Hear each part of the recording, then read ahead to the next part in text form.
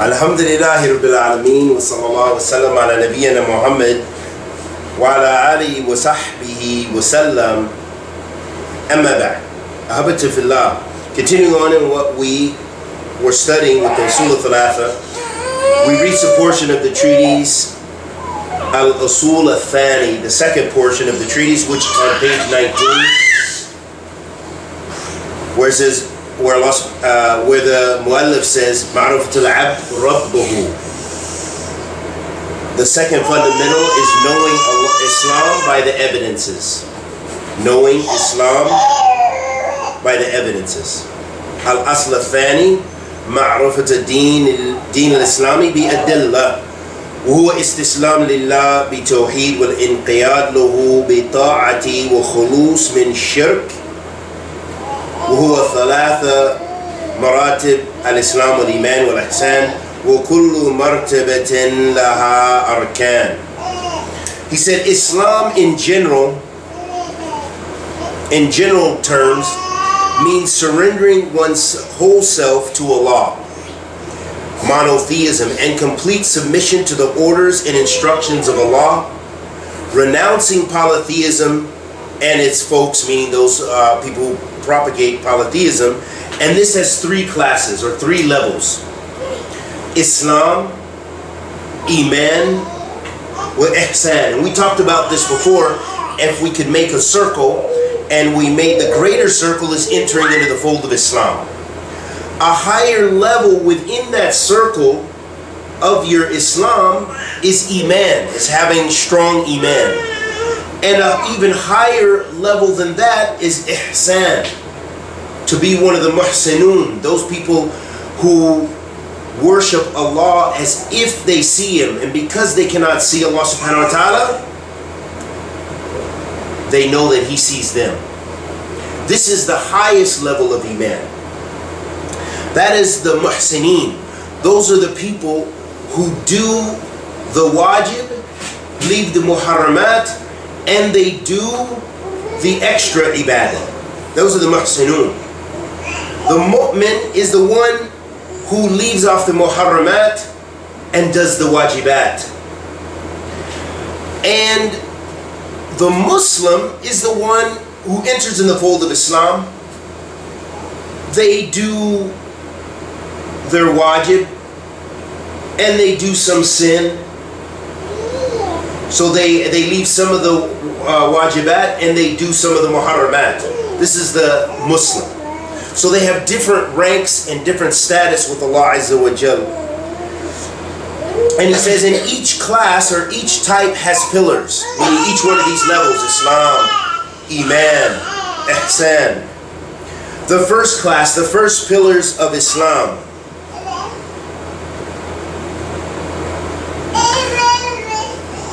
So the first class is the martabatu ula arkan al-Islam khamsa, shahadatan la ilaha illallah wa anna Muhammadar Rasulullah wa iqam as-salat wa ita' az-zakat wa sawm Ramadan wa hujj al-bayti wa hujju bayti Allah al-haram.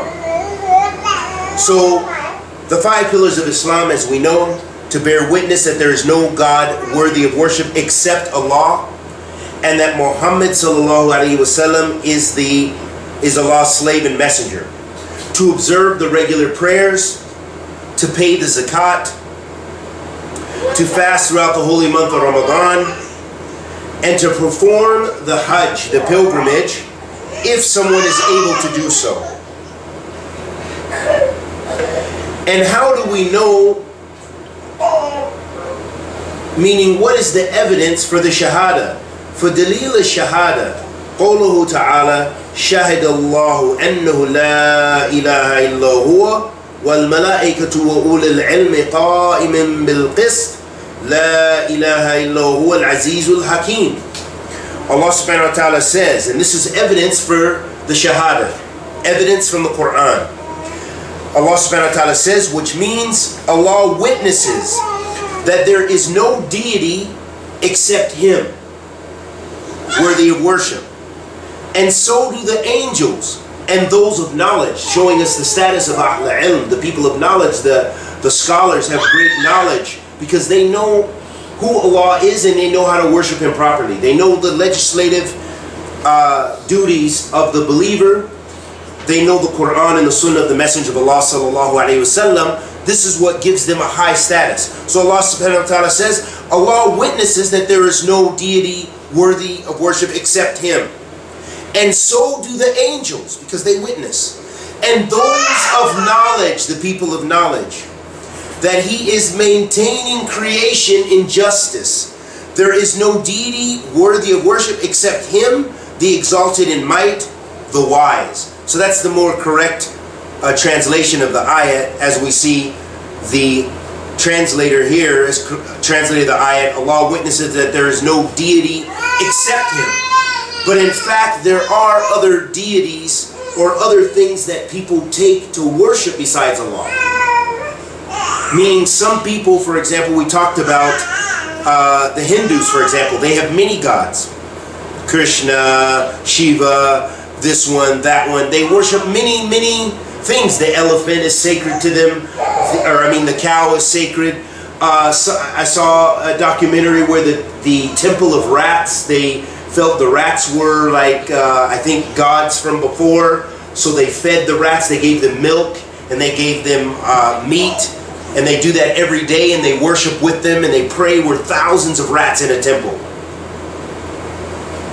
So this shows that people take other things and other deities as gods. The Christians take Jesus alayhi salatu wasalam as God, as a god. The Catholics, they give sanctity to the Pope. They give sanctity to, meaning a sacredness to where it's a type of worship, because they repent to the Pope. They don't repent to Allah subhanahu wa ta'ala. They sanctify and declare people as saints. So this is as if they're holy enough to where their worship, they're sacred to them. But Islam does not have that. And making confessions, exactly. Making confessions to the Pope. And the priest, to the priest. So then he went on to say, its meaning is, meaning the meaning of the Shahadah, is there is no true deity worthy of worship but Allah alone. No true deity means refuting all beings worshipped other than Allah. But Allah means fixating devotion to Allah, meaning when it says in the ayat, but Allah means fixating your devotion to Allah, the one and only. Moreover, devoting your belief that He has no power with Him, that He has no partner with Him in His rulership. So this translation has a lot of lack of, it needs work. Then he said the explanation clarifying this is demonstrated by Allah saying, so this is also more evidence showing us about the Shahada. وَمَعْنَاهَا لَا مَعْبُودْ بِحَقٍّ إِلَّا اللَّهُ وَحْدَهُ لَا إِلَهَ نَفِيًّا جَمِيعَ مَا يُعْبَدُ مِن دُونِ اللَّهِ إِلَّا اللَّهُ مُثْبِتًا الْعِبَادَةَ لِلَّهِ وحده لا شريك له في عبادته كما أنه ليس له شريك في ملكه. So this is what we just said, and I'm going to give a better translation. So he said the meaning of it, meaning the meaning of the Shahada, is that there is no God worthy of worship except Allah the Almighty. And Allah, La ilaha, means there is no God. That's what it means if you stop in the Arabic and you say La ilaha. That means there's no God. That's what that means. But then that's why we have to complete the statement. And that right there is nafi. It negates. La ilaha. There is no God. That's nafiyan. And it's a nafi. Jami' ma yu'badu min dunillah. That is a negation of everything worshipped besides Allah. And the reason we understand that from that sentence is because we go to the next part of the statement, illallah, except Allah. There is no God worthy of worship except Allah. Except Allah. Illa illallah.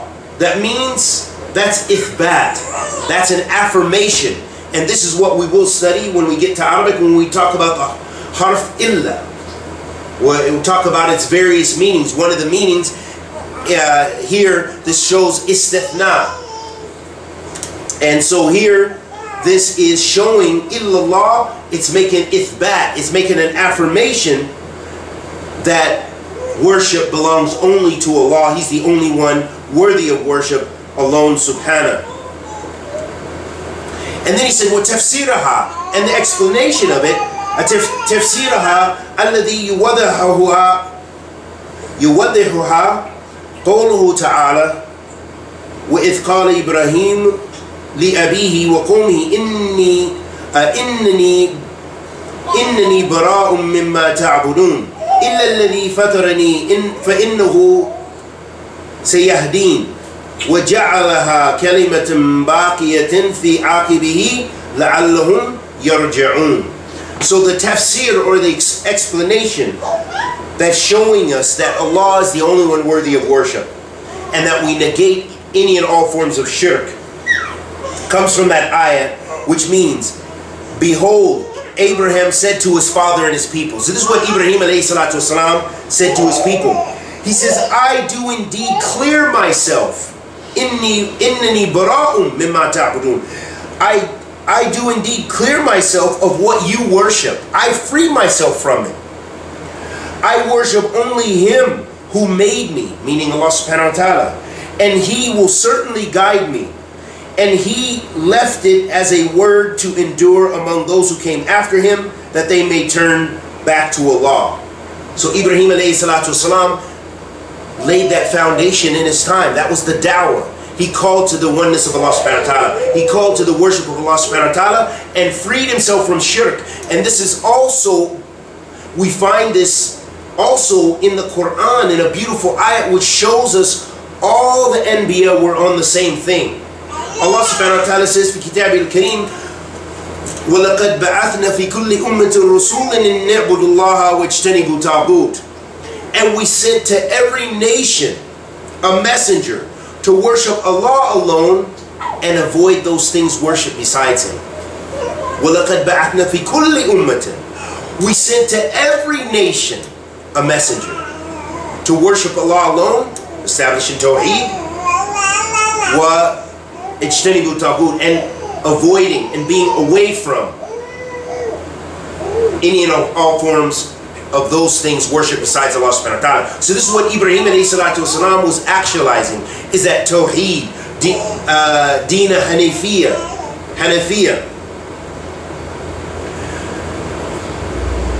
And then this is also demonstrated by Allah subhanahu wa ta'ala saying, قُلْ يَا أَهْلَ الْكِتَابِ تَعَالُوا إِلَى كَلِمَةٍ سَوَاءٍ بَيْنَنَا وَبَيْنَكُمْ أَلَا نَعْبُدَ إِلَّا اللَّهَ وَلَا نُشْرِكَ بِهِ شَيْئًا وَلَا يَتَّخِذَ بَعْضُنَا بَعْضًا أَرْبَابًا مِنْ دُونِ اللَّهِ فَإِنْ تَوَلَّوْا فَقُولُوا أَشْهَدُوا بِأَنَّا مُسْلِمُونَ. And Allah subhanahu wa ta'ala says, في كتابه الكريم, say, O people of the book. So this is Allah commanding the Prophet ﷺ to make this argument with the people of the book, to tell them, to call them to Tawheed.